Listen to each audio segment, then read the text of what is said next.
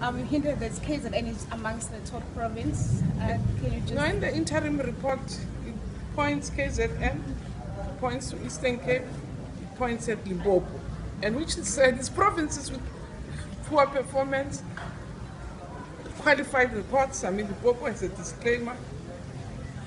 Eastern Cape has a bad audit report.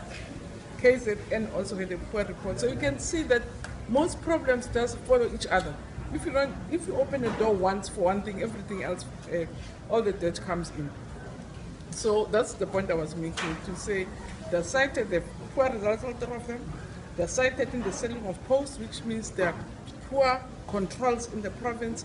But again, three provinces themselves have qualified audit reports. So it just shows that the challenge is beyond just the results. Focusing programs of action that are interventionist in nature.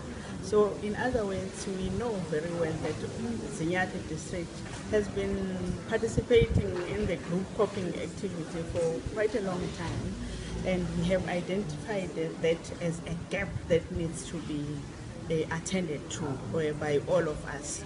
We have already established teams that might be regarded as crack teams that are going to work with the district managerial teams at almost all districts, because it's not only Umzinyati where there are it's not only at Umzinyati where there are challenges, but there are other districts like your Zululand district, whereby they tend to attract unqualified or underqualified educators because of the rurality of that district.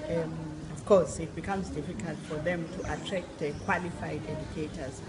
We are actually committing as a department that we need to establish